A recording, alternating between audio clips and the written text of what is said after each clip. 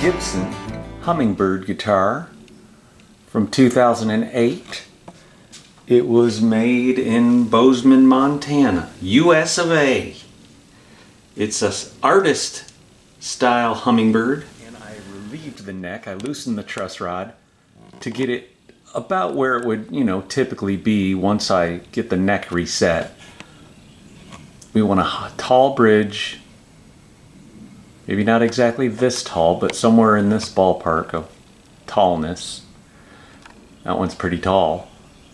But when I put the proper relief in the neck and put in the tall bridge, I end up with action that is at about 4 millimeters, which is 10/64, 11/64 of an inch. And I want it to be down here around 4 for this guy. He really likes low action. So I did the calculation, and I want to take off 0.8 millimeters from the heel. So we'll steam this, and we'll get the neck off, and we'll change the neck angle, put it back together, and see how our action's looking. Stick around for the fun times. Should also note how this guitar sounds. These are old strings. Actually, this string is a brand new string. These ones are old.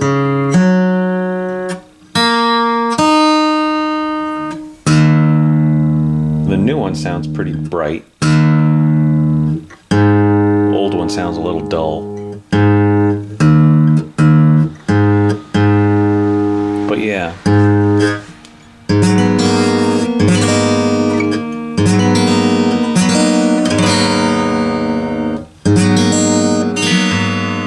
This is pretty much what it's going to sound like when the neck gets reset.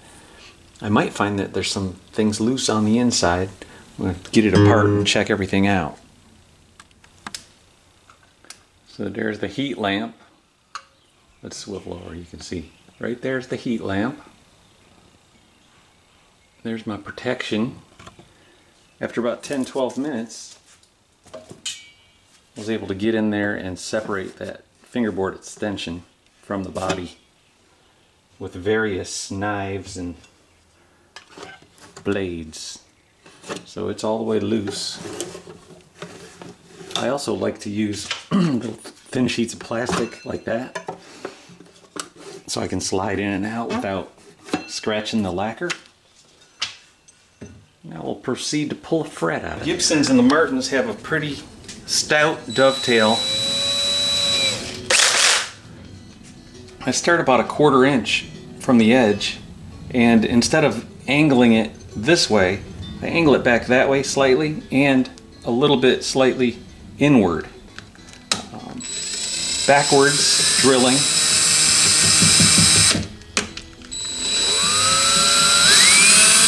then forward.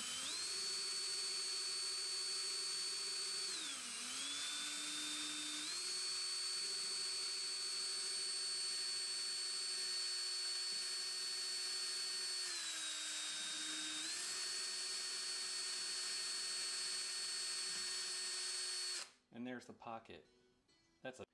Once I get the tiny drill bit, the pilot hole, so I know where the pocket is for sure, just making sure where the pocket is. I get this bigger bit.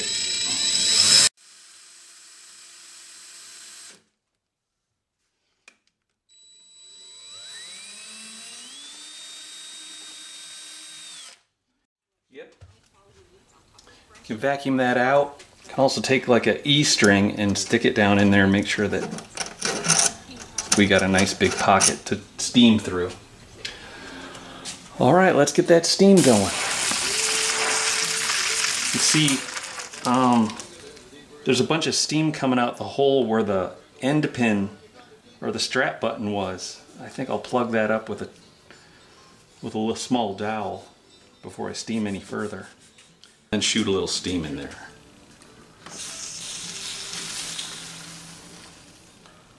That way it stays down in there. My steamer is not on continuous. You have to press it on and off.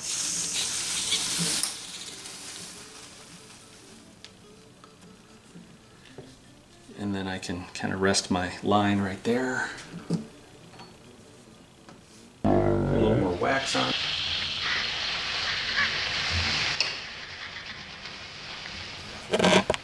They really didn't use that much glue. This one, there's just not that much cleanup to do. I see a little bit of what looks like regular yellow wood glue right there. Just right there, but I mean here, it just kind of all dissolved. I don't know what it did, but it, man, usually there's a bunch of residue from the glue. And this time there's not. The guesswork out of a neck reset makes it a whole lot more comfortable to perform this surgery. Being able to see the actual pocket and the dovetail really helped me, just getting a visual of it.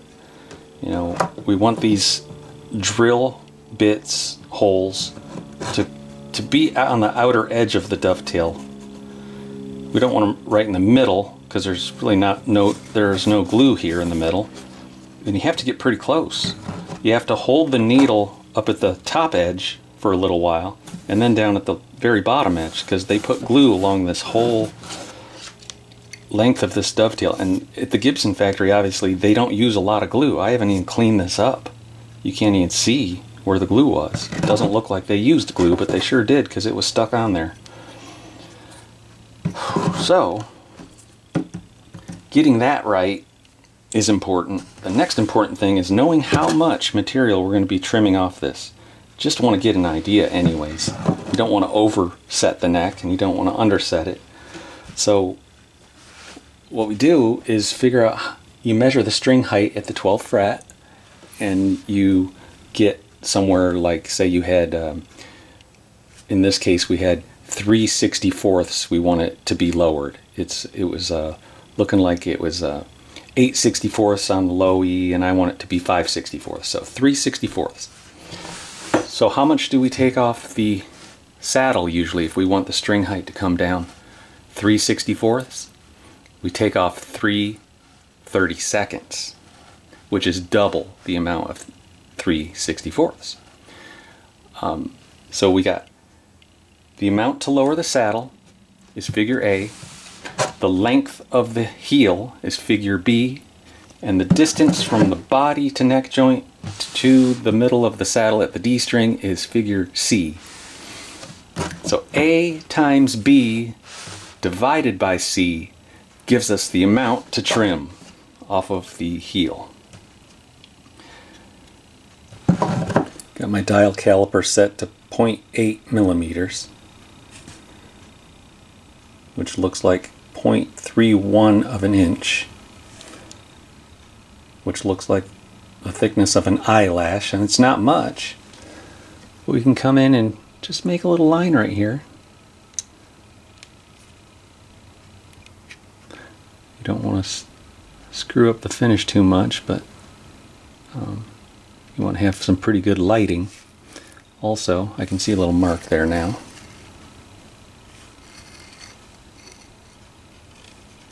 There it is, right there.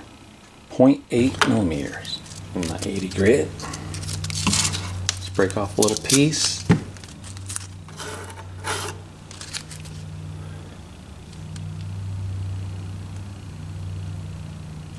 Just stick it on there. Ready to go.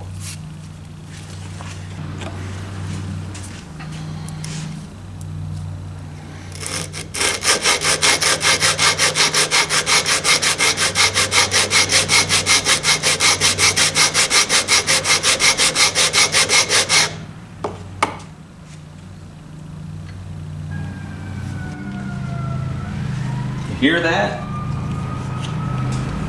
That's crazy ass Nashville.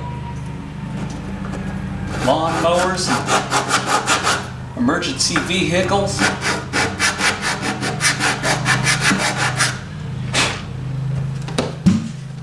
Sheesh.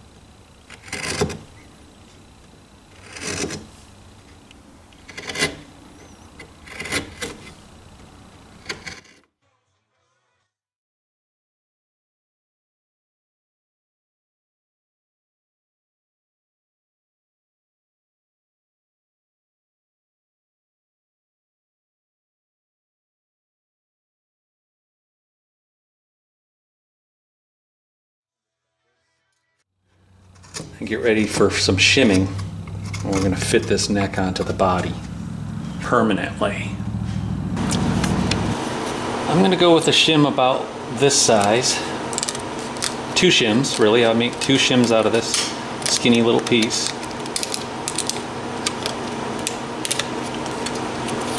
Cut it in half on a diagonal. And it should give me 2 pieces that'll fit on either side of the dovetail. I know I've got way too much shim here, so I'm going to just peel, I'm going to taper that back edge.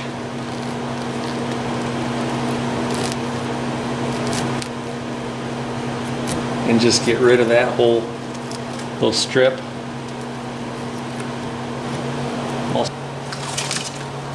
Now that I got my maple shims on the sides of the dovetail, that's what they look like.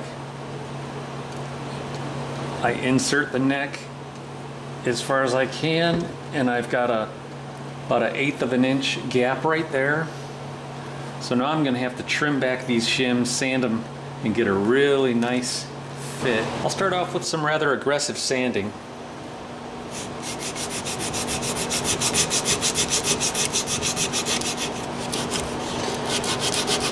It's okay to take a little bit off right here too. Since I kicked the neck back like this inside part of the dovetail might hit the neck block. Go in with a little bit of this.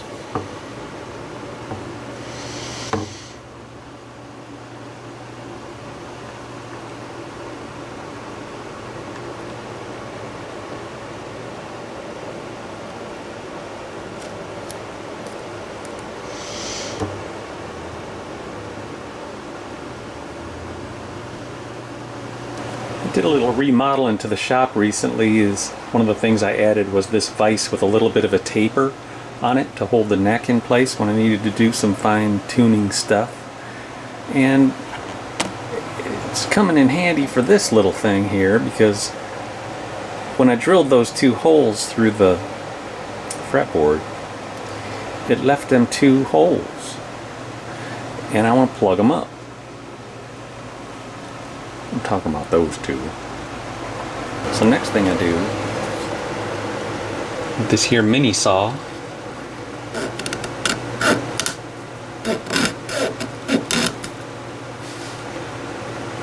and that little micro dot right there. So I got some tape on 3.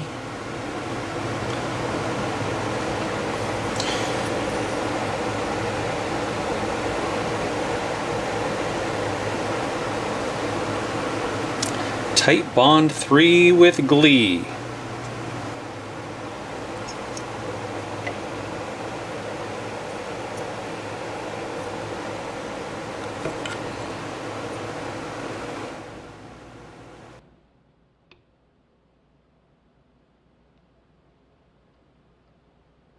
That one wasn't quite as thick. That second one came out a little better. I've touched up the dovetail in the little spots too. I mean the heel, sorry. Touched up the heel with a little lacquer. I could touch it up with a little more later or whatever, it doesn't matter. So I'm jamming that neck down into the neck block, and each time I pull it out with that carbon paper stuck down in there, I get these little markings.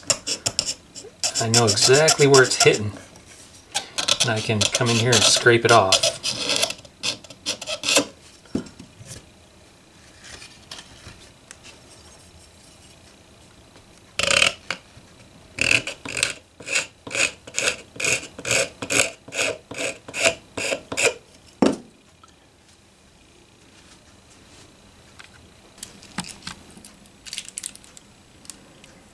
Hold it in there. Each time I put this neck in, it's going to leave a slightly different mark on those shims.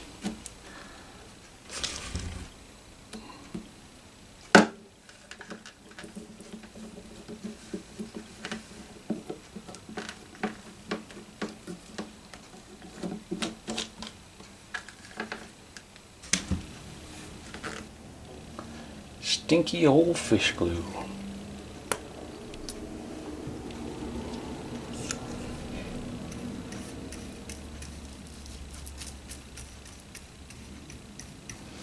I like to glob it on kind of good right now. It'll squeeze out and kind of fill a few little cracks along the fretboard extension.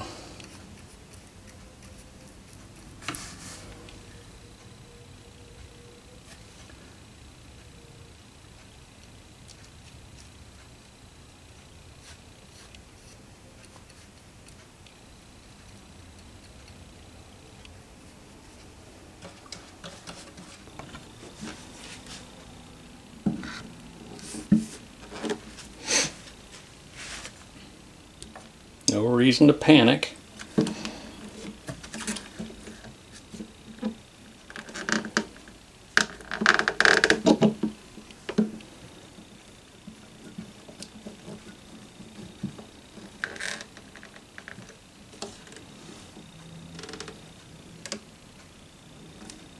So this clamp is holding the heel tight up against the body.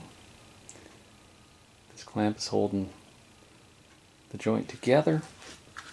And I'll put these two clamps on to secure the fretboard extension.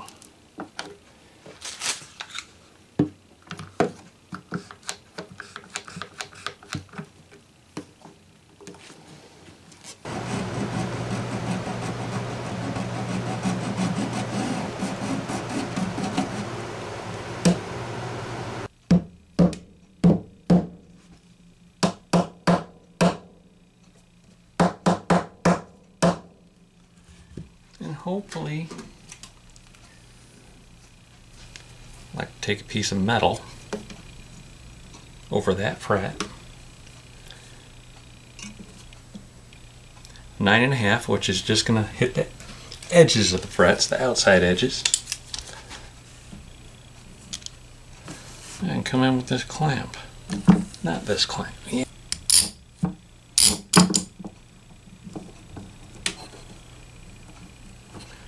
Clamp that on. Let her sit for an hour.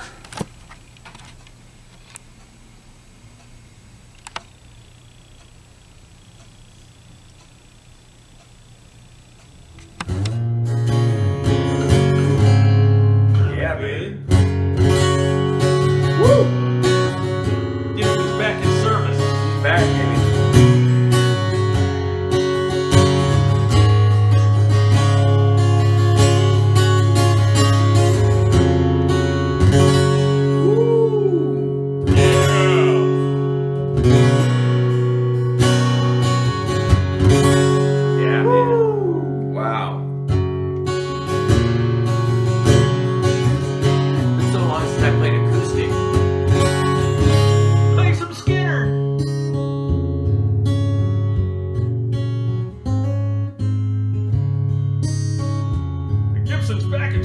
Back in service, baby.